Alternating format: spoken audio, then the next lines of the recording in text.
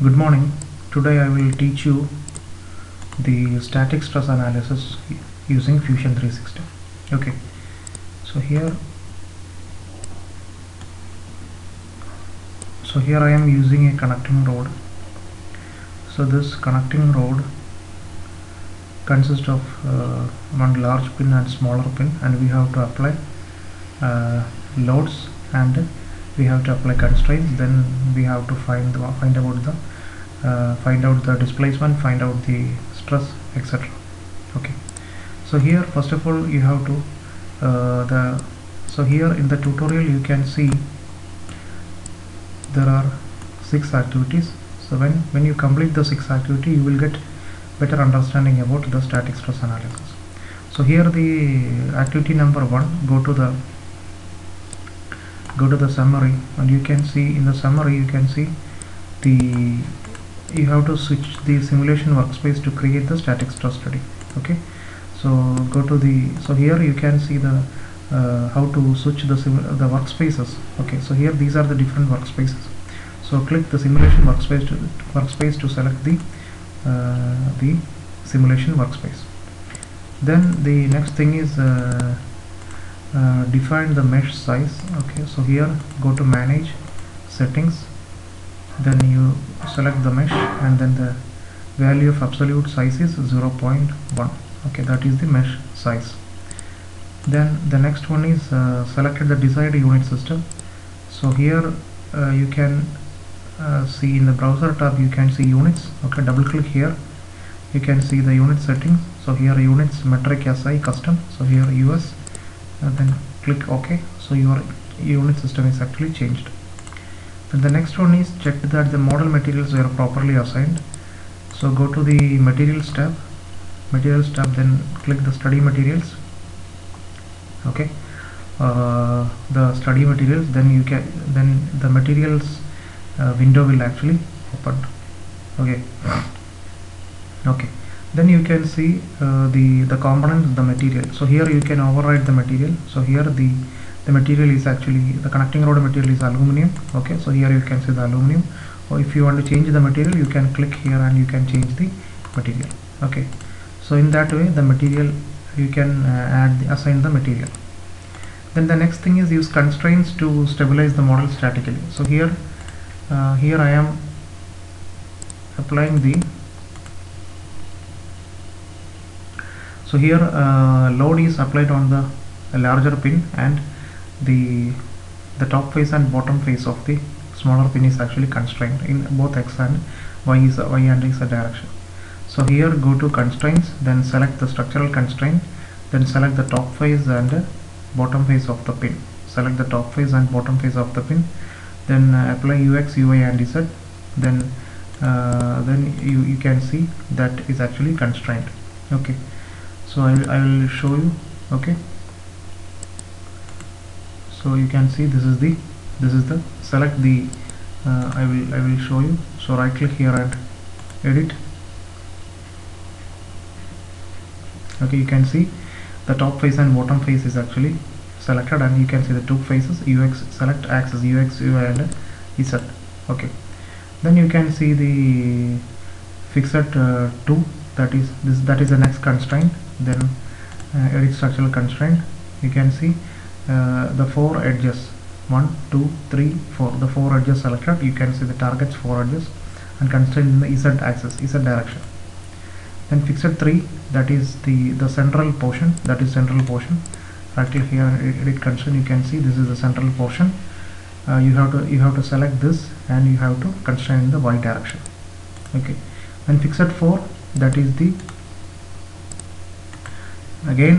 the circular portion of the connecting rod, that is one edge, and select that edge and constrain in the Y axis. Okay, so that is the constraints. Then you have to apply the load. Okay, so load, you have to apply a force in the negative X axis in the larger pin. Okay, so you have to select this loads. You can see, select this loads. Okay, you have to select this loads and select the top face and bottom face of the larger pin, the top face and bottom face of the larger pin. So this top face and bottom face, you can see two faces.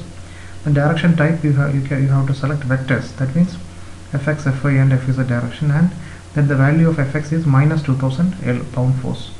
That means the force is in this direction.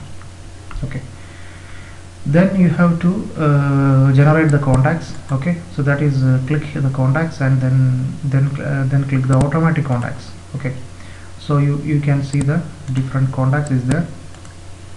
Okay, so here the contact type is actually, so there are different types of contacts, that is bonded, separation, sliding, rough, offset. So here the contact type is actually separation. Okay, that means this when this actually moves, it will not contact each other, but it will not penetrate each other. So that is the contact type separation means. Okay, so we have to apply the contact type as separation. Okay, then finally you have to go to the solve and click the solve button. Okay, when you click the solve button, it will automatically solve and you will get the results. Okay, so I will show you the results of study number 1. Okay, so this is the study number, this is the results of study number 1.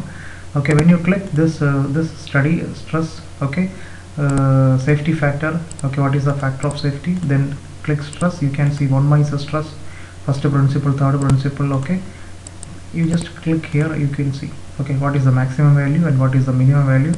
So here the stress and the 1 minus stress is maximum is 20733 maximum and 68 minimum, and the location is also, you can see in the screen, maximum is 2733 and minimum is 68.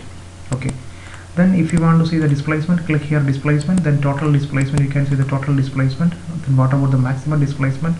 0.003406 maximum, and minimum is this, and you can see the where is the position of the maximum and the minimum displacement.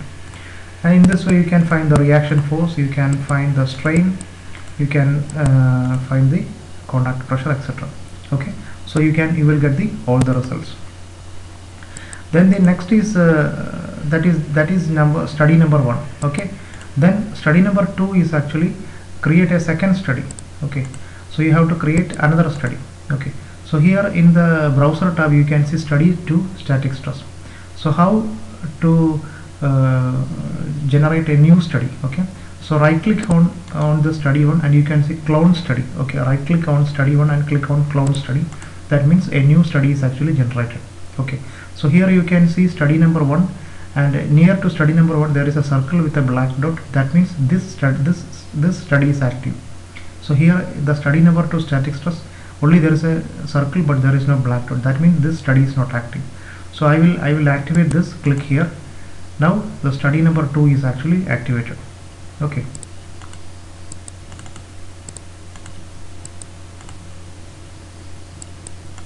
okay, so this is actually study number 2. Now the study number 2 is actually activated. Okay, so here study number 2 is actually I have to delete all the constraints on the smaller pin, and I have to apply a force, 2000 pound force in this direction.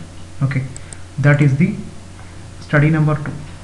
Okay, so here that is study number 2. Okay, so delete the I will show you the summary. Okay, so delete the fully constrained that was applied to the smaller pin. Okay, so we have initially in the study 1 we have applied fixed constraint to the smaller pin. First of all, I will delete all these constraints. Okay, so how to delete this constraint? Go to the study 2, then select the static, and you have how many constraints we have applied. If you want to delete anyone, so right click here and then click the delete button. That means that constraint is actually deleted. So here the constraint is actually deleted. Then I want to apply a load. Again, go to load, then structural load. You can see we already explained. Then go to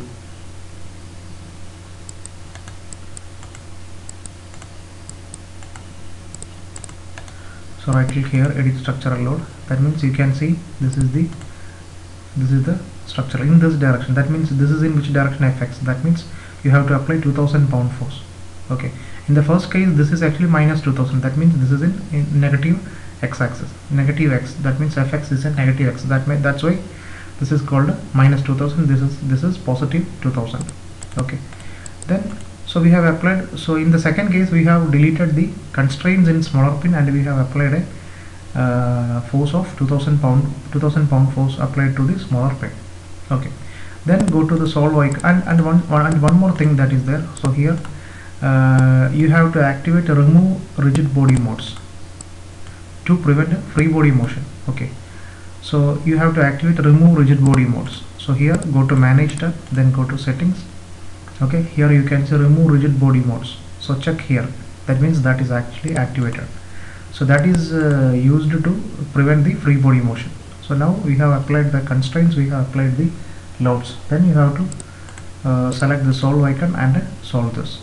Click the solve button. Then you will get the solution. Okay. So I want to check the results. Go to the results tab. Okay. So go to the results tab. You can see the results. Like you see the results for the study number 1. So what about the safety factor, stress, then displacement, reaction force, strain, contact pressure, etc. Okay, so now you have 2 results.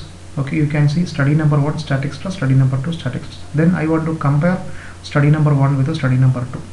Okay, so here there is an icon is called compare. So click the compare.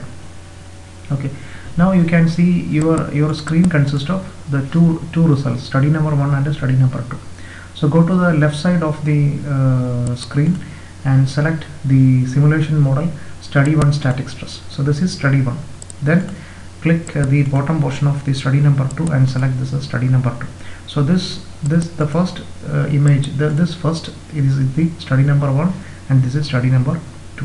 Okay, so I want to see the results. Okay, so there is a button called the Synchronize Camera. So select Synchronize Camera, and when you select Synchronize Camera, you can see that when you move the first simulation, the second simulation will also move. Okay, so when I drag this, the second simulation also drag this. Okay, if I want to zoom it, you can see. So that is the use of the Synchronize Camera. Then the next one is Synchronize result type. So I just click the Synchronize result type. Then I will select the stress here. Okay, so I will select the stress here. Automatically in the second simulation you can see the stress, the result stress will actually display. So that is the use of the Synchronize result type. So if I want to compare the displacement, select displacement, you can see the displacement. So this is the displacement. If I want to see the displacement in Y, so here you can see this is the displacement in Y. So what is the maximum displacement, what is the minimum displacement. So in this way you can compare. If I want to compare contact pressure, just contact pressure, let's say X, you can see contact pressure X. So in this way you can compare the study number 1 with the study number 2. Okay, so that is the tutorial about the static analysis. So go to this page and you have to select the tutorial tab, then go to the tutorial tab, then simulation, go to simulation, then click tutorial, and you can see the first tutorial static stress. So click here, and then you have to complete the 5 different activities. Then you will get better understanding about the how to conduct static analysis in Autodesk Fusion 360. Okay, so once again I will conclude this. Okay, so here you have created a new static stress analysis and defined its parameters. Then second one is you have to apply all the constraints to make the model statically stable. Then applied load, then define contact sets, then run the analysis and check the results.